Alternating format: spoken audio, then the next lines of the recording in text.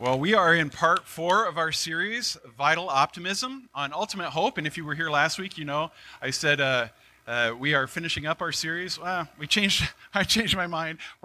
This is probably going to be the end of the series. We're wrapping it up. But we're talking about how important it is to have optimism, have this vital optimism. And I was reading just this week that and people who are optimistic and faith-filled on average live 10 years longer than people that are not, that are pessimistic and negative all the time. So I'm like, oh, that's pretty cool. It's pretty important. But we've talked about how this kind of optimism is so important because it's a kind of optimism that goes beyond circumstances, goes beyond the things that are going on in our life. It goes to the point where we can say, it is well with my soul. So today we're going to talk about ultimate hope.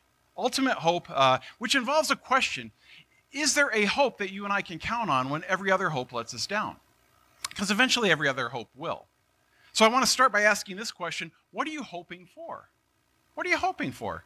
Like, we all are kind of hopers by nature. You know, we hope when we get up in the morning and we open our eyes and we have hopes for that day and we have hopes for the next day.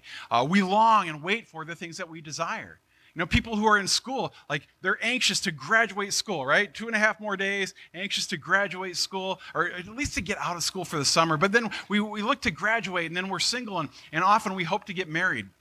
And when we get married, we often hope to have kids and get kids in the house. And then we hope to get kids out of the house sometimes. And we just can't, you know, all of these hopes and desires and dreams, we're all by nature hopers. We all hope. We all have these hopes. And hopes come in all sizes. Researchers in this field have distinguished between kind of like big optimism and little optimism. And little optimism is those things that involve kind of specific daily expectations, you know, for a particular outcome. I hope I pass the test. I hope my car will work. I hope I have a good day when I go to work. Big optimism is about global expectations, you know, just kind of like a basic orientation or disposition toward the future. I hope my life will go well. You know, that's a big one. There's big optimism and little optimism. And to kind of help us get some clarity on this, I thought we'd do a quick little quiz here. So we're going to have a quiz. Okay, the category is items that people might hope for. Items people hope for. And you're going to tell me, is this big optimism or is this little optimism? Okay? Number one, world peace will break out today. Big optimism or little? Big, that's big optimism, right? World peace, holy cow, that's big. It's a big optimism deal. How about number two? I'll find a good parking place at Walmart next time I go. Yeah, that's kind of little. How about this one? When I leave Walmart, I'll remember where I parked. That might be big depending on how your memory works, I suppose. How about this one? The Vikings will win the Super Bowl. That's huge, yeah, right? How about this one? Jesus will return. Yeah, that's a big one. How about this one? The Vikings will win the Super Bowl before Jesus returns. Yeah, okay, well, that might be pretty big.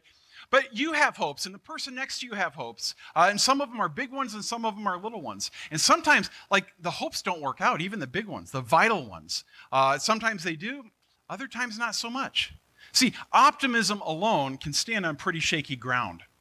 I did some research on this, and one of the things that they found was that optimistic people are not always real, like, accurate predictors of reality, perceivers. You know, they don't perceive reality necessarily as well. They did a landmark study in this area where they got a bunch of people in a room, and gave them some time to kind of get to know each other, and then they rated how much they liked the other people in the room. And then they did a second rating where the other people rated, you know, how much they liked me. So I would rate you, you would rate me. And what they found out is that optimists actually overestimated how much they were liked by other people. Optimists commonly thought other people liked them who didn't like them at all. Turns out that, like, slightly depressed people were actually more accurate perceivers of reality than optimists were, which led to, like, huge debates in this field, like which is better, to be realistic and sad or optimistic and happy. Yeah? Like, serious debates about this kind of thing. But one of the things I want to do today is kind of distinguish between human optimism and Christian hope, because I think Christian hope is made of much sterner stuff. I believe one of the tests of authentic Christian hope is that it can stand up to reality, and any reality, and it's not built on delusion. Sometimes we have hopes, real big hopes, vital hopes, that are disappointing. You know, what do you do then? You know, some of you had hopes for a relationship, and for one reason or another, they were dashed. What do you do? Some of you had dreams about a family, or hopes about a job, about a business, or something you wanted to launch or to start, or something you wanted to do, a mark you wanted to make in the world. And that hope has not been fulfilled, and maybe it never will. Every day, there's people who hope to get a good report back from the doctor saying everything's fine, but the report doesn't say that. When you have a big, vital hope, and it's core to what your future looks like to you, and you realize it's going to be disappointing, what do you do?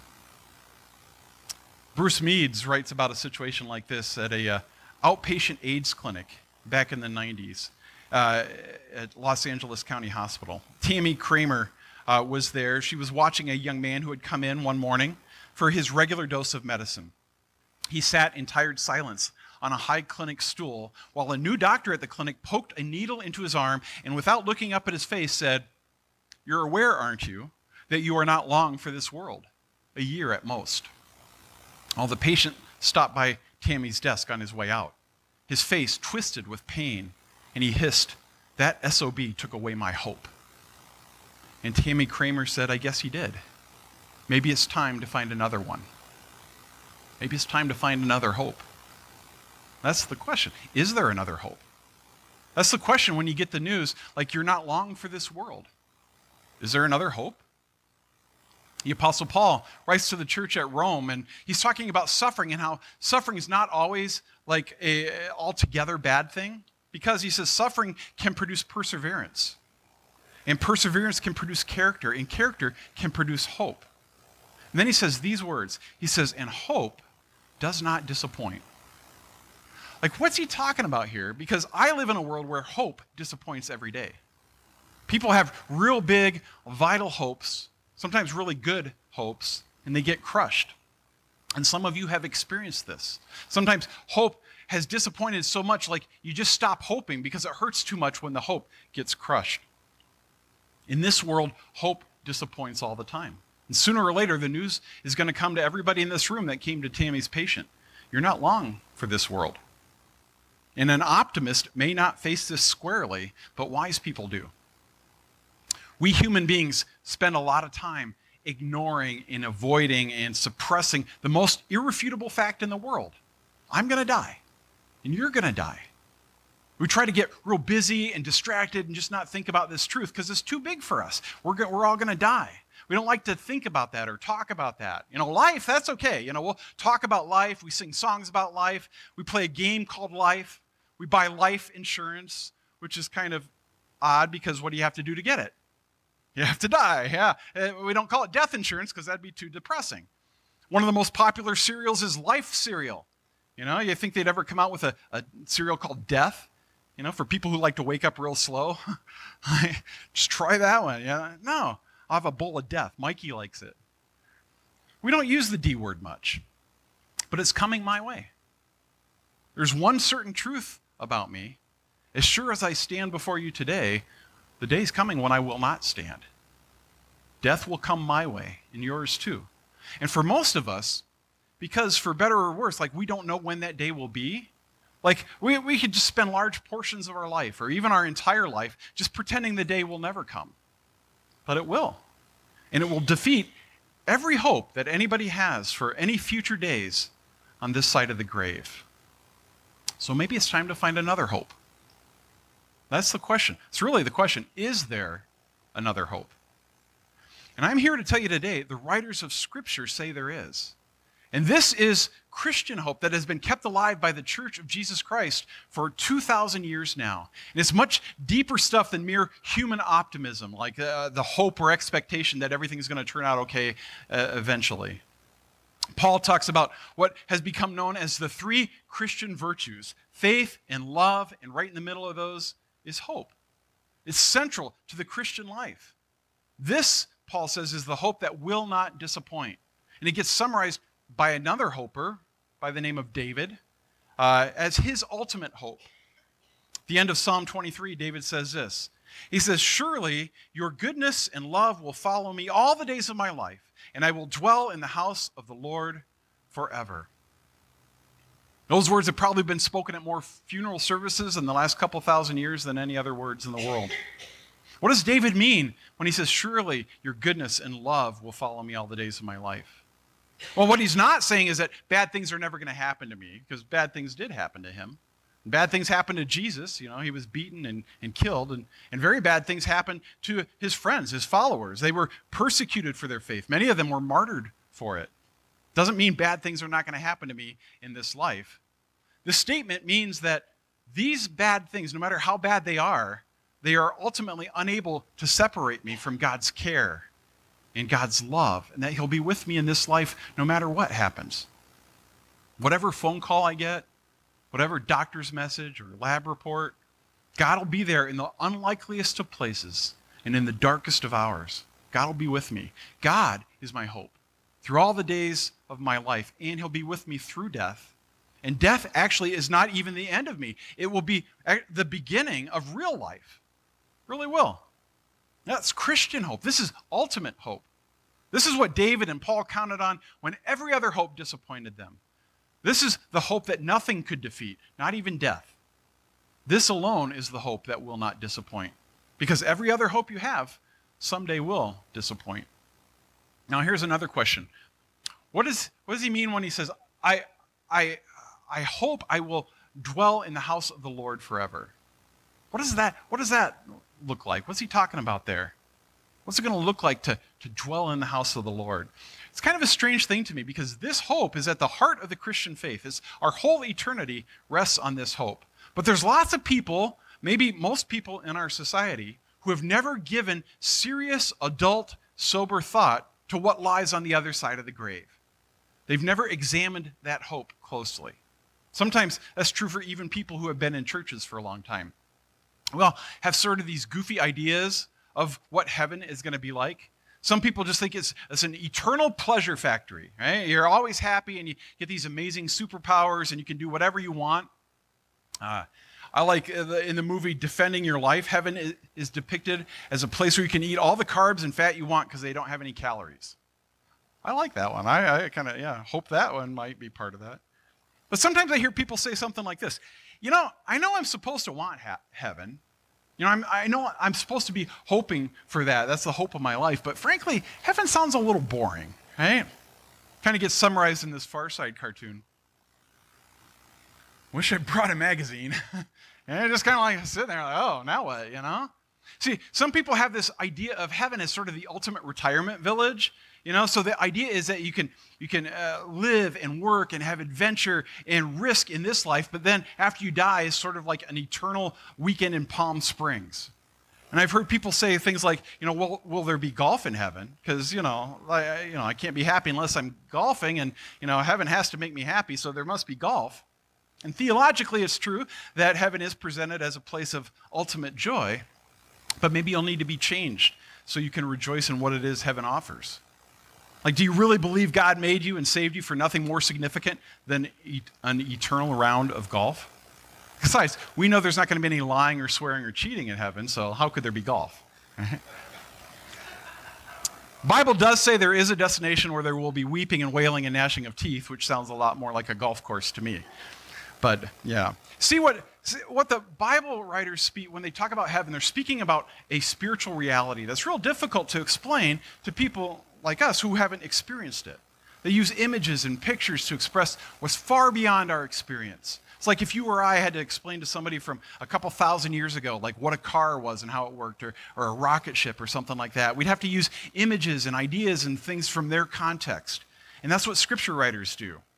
And as a result, like a lot of people kind of get that Far Side cartoon picture of heaven involving harps and halos because they don't understand the spiritual reality that these images are trying to convey. So basically what happens is they find themselves not really hoping for what is the ultimate hope in Christian faith, because they've never really thought about it in a grown-up way. They're just kind of this cartoon picture of this. So I want to walk you through just kind of some of the images that the biblical writers use to describe this ultimate hope. And I want us to get some clarity on this. And then at the end of the message, I'm going to tell you how this hope can be yours if it's not already. So it's real important stuff today. One of the images the biblical writers use involves singing Bible talks a lot about singing going on in the afterlife, and some of you are not too sure how you feel about that. In The Adventures of Huckleberry Finn, Mark Twain writes that the widow Douglas describes heaven as a place where all a body would have to do was go around all day long with a harp and sing forever and ever. Now, if you got a voice like Jen's, maybe that's not such a bad deal, but I know some of you are thinking like, well, that may be heaven for me, but it's going to be hell for the person next to me, right? See, the reason Bible talks about singing is because throughout history, when the human heart is just too full to express its emotions, people just sing. People sing at weddings because they just need to express love. People will sing at funerals when they're saying goodbye to somebody they love so desperately, and they just desperately need hope. Little kids will just sing spontaneously when they're happy. The singing just has a way of expressing wonder and awe and beauty and joy and love and admiration in a way nothing else can. And that's been true throughout human history. So the writers of Scripture speak about this as a place of singing. The day is coming when your heart is going to be so full as it's possible for a human heart to be. And it's just, you're going to experience God in person. It kind of blows your mind. I mean, imagine what it's going to be like to be with God, the God of the universe, face to face, you and him. The God who made you, the God who loves you, who sent his son to die on the cross for your sins. With all the barriers removed and just unfettered love and delight in his heart for you and in your heart for him. The Bible says you will experience in that moment a wonder and awe and joy you cannot even express or even imagine. So the writers try to express it with inexpressible images like you will go out with joy and be led forth in peace. The mountains and the hills will burst into song before you, and all the trees of the field will clap their hands, because they're obviously not Presbyterian, right? They're just going to, all of creation is just going to rejoice and celebrate in this unimaginable glory and splendor. And you're going to be at the head of this parade because you're going to see God. The day is coming when you will know joy like that. How'd you like to have a hope like that? Another image we find a lot in Scripture is the image of a throne. Like we're going to be gathered around a throne in the life to come. And a throne is not a real common piece of furniture in our culture. Not talking about sitting on the throne. I'm talking about like an actual throne. Like back in Scripture days, like a throne is a picture of justice. Like you have this image of God sitting on his throne, surrounded by his people. And he's just surrounded by this community of love and ruled by perfect fairness and justice and goodness. And if people are ever going to get any justice at all, that's where they're going to go for it. Because justice is pretty hard to find in our world. Kind of hard to come by. My favorite story about this is related by John Ortberg, who saw it in the LA Times years ago. A guy named David Hagler was stopped by a police officer for driving too fast in the snow. And he tried to tell the officer, he's normally really careful and, he's kind of worried about his insurance going up and could he please not get a ticket this time? But the officer's playing hardball to him. He writes out the ticket and he's like, tell it to the judge. Gives it to him. Well, a couple months later, Hagler is serving as an umpire in a summer baseball league. And the first day, the first person to come up to bat is this same police officer. And the police officer looks at him and they recognize each other, and he says, "Oh, how'd the thing with the judge go?" And Hagler says, "Swing at everything." Yeah. See, justice can be pretty hard to come by in this world. I don't know anybody, even the most optimistic person, who can look around and just go, not ask, where's justice? Like, what is wrong? Is it ever going to be set right? Will it ever be redeemed? The Bible says it will. The Bible says, among other things, that our God is a just God. And the day's coming when justice is going to roll like a river. And all the hatreds and violence and divisions and killing is just going to be gone. And all those who are God's children in this life are to become agents to work for justice in all sections of society and in all communities on the earth. And the day is coming when we're going to be gathered around a throne. And the Apostle John has this vision of this. He says, around the throne I saw gathered a great multitude that no one could count, from every nation, tribe, people, and language. I mean, think about that. Like 2,000 years ago, long before talk of multiculturalism and diversity and immigration policy, all that, like the day is coming, the Bible says, when gathered around this throne will be people from every nation and tribe and people and language. And they're going to be one. We're all going to be one. We're all going to be singing together. And there's going to be no more drive-by shootings and no more hatred and violence, and only mutual respect and love and peace and justice. And we're all going to be brothers and sisters. That's Christian hope. That is ultimate hope. Another image we find often involves housing. Many of you know Jesus' famous statement along these lines where he says, "My Father's house has many rooms, and I'm going to go there and prepare a place for you." And I always remember this one because when I was like 10 years old, 12, somewhere in there, I was visiting my cousin in Michigan, and he took me to his church. They were having a revival service or something. They had this fundamentalist preacher up there speaking about how good the King James was and bad the other translations were, because he used this. He's like, well, you know, like in the King James Version it says, "We're going to be many mansions." He goes, "What happened to my mansions? I want my mansions back." And I'm like, okay, you know, he's got to get his mansions back, you know, and go to the King James Version. Well, what happens is the King James Version like mistranslated this one word back in the 17th century, because the point Jesus is making is not that you're going to get your dream house that you've always wanted. It's that you're going to be home. One day you're going to be home. Like, that is one of the most powerful, evocative words in the English language. Home.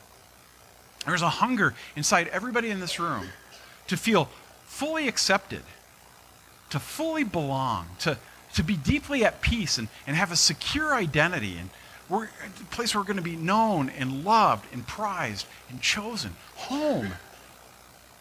The truth is, in this world, we will not be fully home. But the day is coming. Some of the greatest words ever written come from Scripture in the final vision of John. He says, in the future, God's dwelling place will now be among people, and he will dwell with them, and they will be his people, and God himself will be with them and be their God. He'll wipe every tear from their eyes. There will be no more death or mourning or crying or pain, for the old order of things has passed away. One day we will be home, and our hearts will be filled with inexpressible joy, and God himself will dwell in the midst of his people with inexhaustible love and justice, and you can be there. And your character and your conscience will be cleansed. You'll never again do or say or think anything that will cause even the slightest regret. There will no longer be a sense of inadequacy or weakness or guilt or shame. You will be a creature who reflects beautifully and uniquely and perfectly the image of God. That's Christian hope. My question for you today is that your hope? How do you know? When we talked about this phrase in Psalm 23, well, maybe the most remarkable part of that statement we looked at is David's first word, where he said, "Surely, surely your goodness and love will follow me all the days of my life, and I'll dwell in the house of the Lord forever." Surely, certainly, for sure. It's a done deal. This is my ultimate hope, that whatever else happens and whatever other disappointments I have in life, I can count on this one. It doesn't mean you never have any doubts or fears. It means that God's plan for his people is to have this sure, unmistakable relationship with him. And he wants to assure his children about their future. So I ask you, can you say what David said? Surely, certainly, for sure, I know I will live with God's mercy and favor and goodness every day in this life. And I know with certainty I'll live in his house forever in the life to come. That's the heart of the gospel. You were designed by God with the capacity to live in him and to be with him in his very image. But there's a brokenness about us. The Bible says all have sinned, and that's true about you. And you and I had better confront it, because there's a darkness inside of me. I can deceive, I can be cruel, I can be self-preoccupied and selfish and arrogant and proud. Optimists may deny this, but read the paper. Look in the mirror. Look in your heart. Look in mine. The Bible says it's very serious business, and the wages or the consequences for this is death. It's eternal separation from God. But this just, holy God has no intention of allowing sin or destructiveness to have the last word over his creation. His intention still is that there will be perfect community, and one day there will be, which sets up this enormous problem. It's like, how do we get right from God where there's this chasm between him and me, this moral gap. Like between this perfect, holy God and a fallen, sinful person. And that's the point where a lot of people just kind of settle for a vague hope. Like they think, well, if I just do enough good deeds and go to church enough and give enough money and, like I'll kind of like help pay that debt, and don't know, just hope things work out. The Bible says there is no enough. There's not enough good deeds, not enough things I can do, not enough money I can give. None of that. If I'm on my own with this moral debt between me and God, like I don't have any hope. No hope. Time to find another hope. And God did. That's the gospel. Jesus left his home and came down to this planet, became a human being, and lived in our midst and taught us about what life with God looks like, how it was intended to be. And he was arrested and he died on the cross. The Bible says when he died, he was dying the death that you and I should have died, to pay the price that you and I could not pay. The penalty, the wages, the consequences for our sin, they fell on him. So as a result, the Bible says the price has been paid. Your debt has been paid. So I can offer you forgiveness now, free gift of grace. That's how people are set right with God. And that's what we're going to remember this morning as we gather around the table. But before we do that, let me just ask, have you made that decision? Because you need to do more than just understand. You got to decide. Admit you need forgiveness and ask God to forgive you, to receive him as your forgiver and as your leader. If you make that decision, then you too can say, surely, certainly, this is my hope. It's the most important decision a person can ever make. Just want us to bow our heads for a moment and pray. Close your eyes if that's kind of helpful for you to focus. And some of you are here this morning, and maybe, you've been around for a while, but you just never really made that decision. It kind of has been floating around, but to really surrender your life to God, that's a hard thing to do. Well, I want to challenge you right now. If you understand what the gospel is about and you're ready to take that step, you never made the decision, you need to face the truth, which is you don't have this sure and certain hope, but you can. So I want to invite you to pray in your spirit as I pray out loud. God, I understand that you love me. I understand that I'm a sinful person. There's a darkness inside of me, and I've fallen short. And I understand I can't do enough, give enough, or work enough to pay that debt. So I'm going to just quit trying. I understand that Jesus came to this earth and died on the cross in my place to pay the debt I could not pay. So now, Father, on this day I receive forgiveness from you as a free gift of grace. And I offer you my life. I want Jesus to be the forgiver and Lord of my life.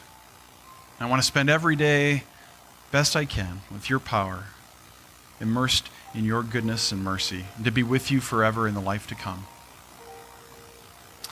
You just need to know if you prayed that prayer and you meant it, you entered into that life. It's the most significant decision a human being can ever make. I'd encourage you to tell somebody if you decided that. Tell somebody who follows Christ, maybe somebody in your family or somebody here at church. Just come find me afterwards and tell me so you can begin to grow. Because there's lots of different hopes out there, and some of them are quite small. Some of them are pretty large. But this one is the only one that's the ultimate hope. This is it. And so that's what we're going to remember together now and celebrate around this table.